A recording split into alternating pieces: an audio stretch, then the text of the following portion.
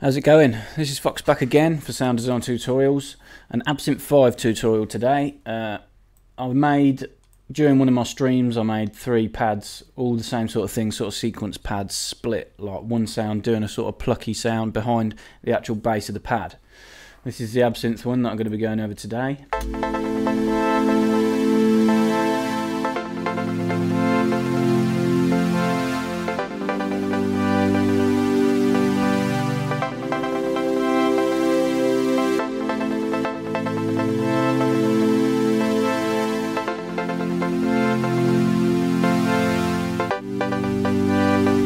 I've got a delay on the master, I've just turned that off so you can hear it on its own.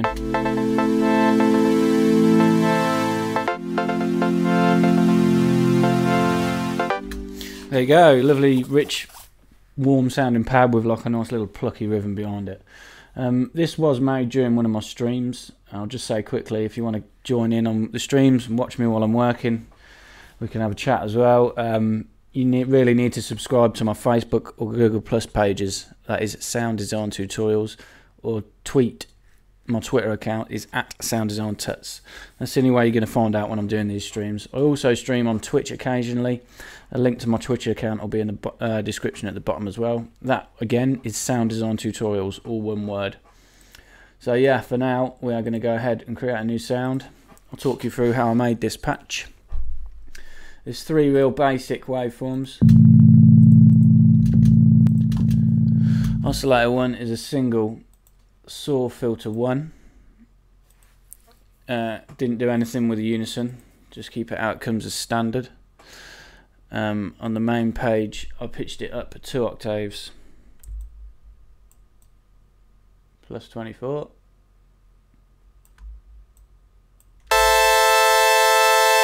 Set the phase to 3.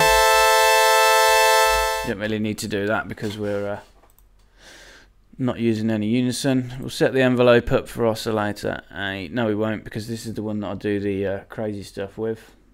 So we'll turn this oscillator off for now. Oscillator B is a single sine wave, how it comes as standard. This is transposed up 1 octave as well, plus 12.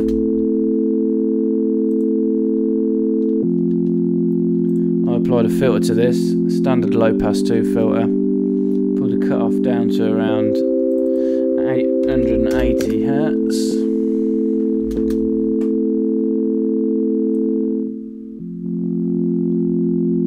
Just getting rid of the real high frequencies for this part of the sound. Oscillator C is another basic waveform again. This is a double saw reel.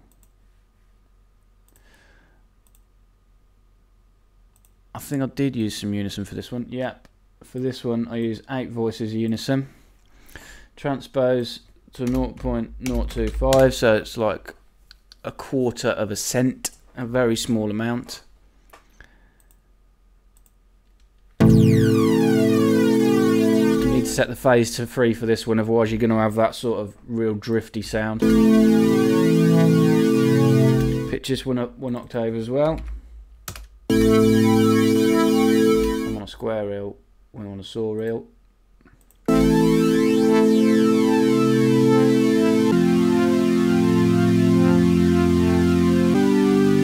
A low pass filter for this as well. It's not needed because I didn't do anything with it unless I applied feedback. No, so no filter for this one. That's the main bulk of the pad done. We're going to set these 2 amp envelopes up. They're a nice long sort of sweeping attack. I want to pull the attack just before 1.5 and make it quite a steady, constant increase for both B and C are the same. So the volume's going to increase gradually. Pull the decay, sustain level out to 2.5, and the release out to in between 3.5 and 4. So the notes tail off also. You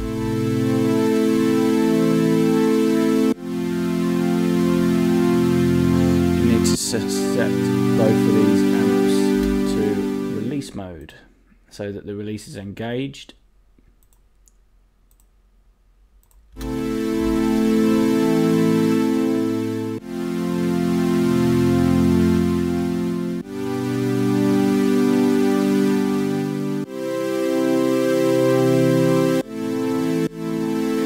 it's in release mode, it bypasses the sustain length.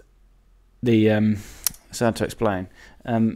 It's going to follow this amp totally, whether you hold the note down for as long as you can. This time from left to right is going to control the whole thing of the envelope. So if you want the notes to hold on for longer, you need to pull the sustain level out. It's straightforward when you get used to it.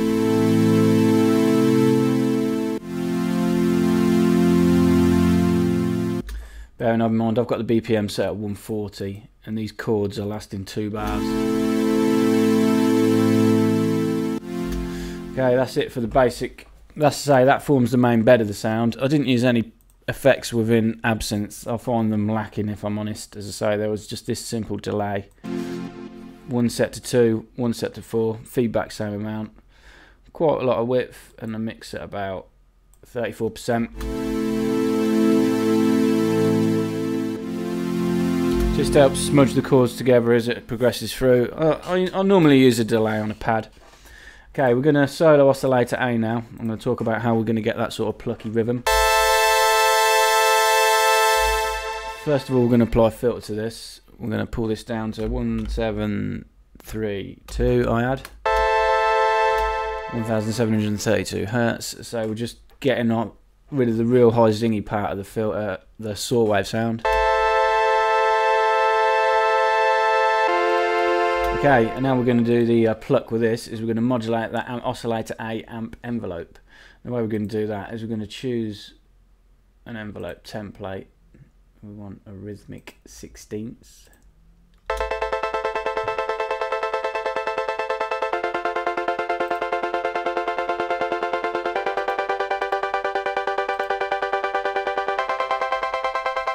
That now gives us quarter notes. You can see exactly what it's doing. It's snapping the amp open and close. The amp amount, when you assign an envelope to anything, like if I was to assign an envelope to this filter, whatever you have the filter set at, that is the maximum, like at peak, that your envelope is going to peak at. So because I've got the amp all the way open at 0 decibels, these top points are fully open, the bottom is fully shut. So it's opening and closing the amp. I hope you get the gist of that. So yeah, we need to set, the grid is set to 16ths, and this is all I did. I just played with these. I normally just drag them out so I've got a bit more room to work.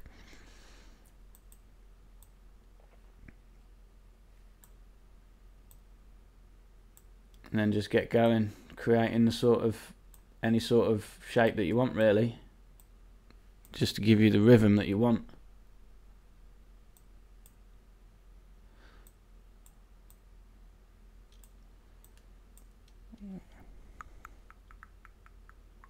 Let's uncheck the grid so we can do it a bit more fluid.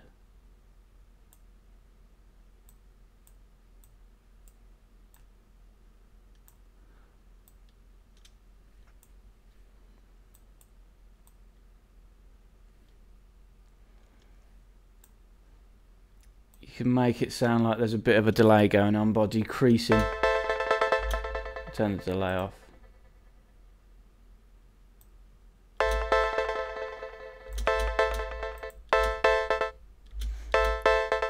You can sort of create your own delays on here by decreasing the volume of these plucks as it runs through a cycle.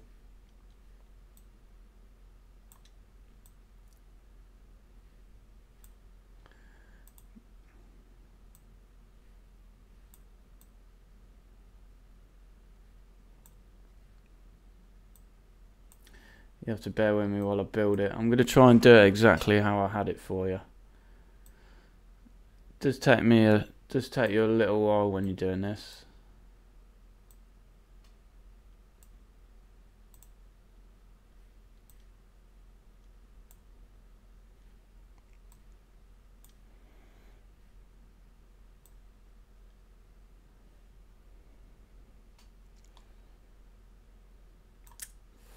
When you take the grid off, it keeps changing the scale of what's going on.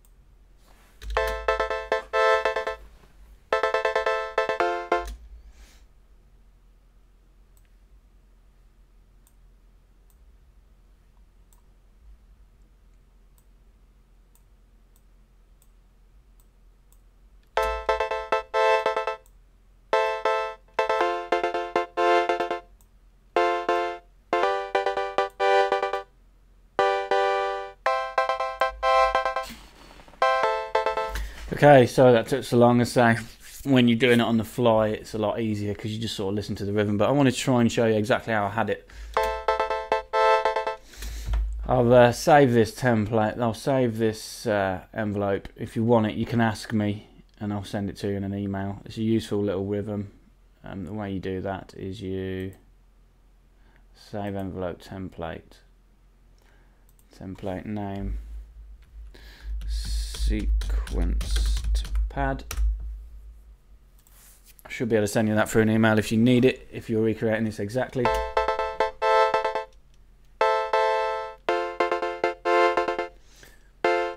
So yeah, we've got that nice plucky rhythm now. We'll bring the pad in behind it. Introduce the delay.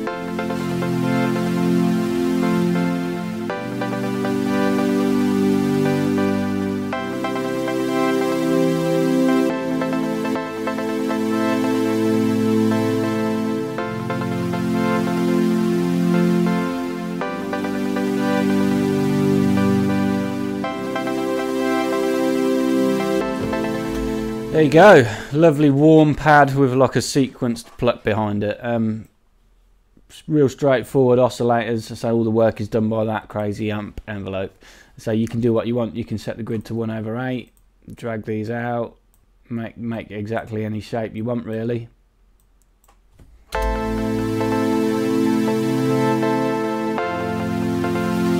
Some of the slower sequences work really nice. As I say, I had it, the speed was 140 on this one. Works well with the delay on the master channel. Yeah, that's it. Thanks for watching as always. Make sure you subscribe if you enjoyed this. Loads more tutorials and streams to come. Channel's really on the up and up now. I passed 1,000 subscribers on Wednesday. I'm on 1,100 already, I think. We're going up exponentially now, so fingers crossed. Doors will start opening for me. I can start doing this more of a permanent thing rather than just in my spare time. But yeah, sound design tutorials. Check me out, Facebook and Google+. Hear about my new streaming. Thanks for watching. Cheers.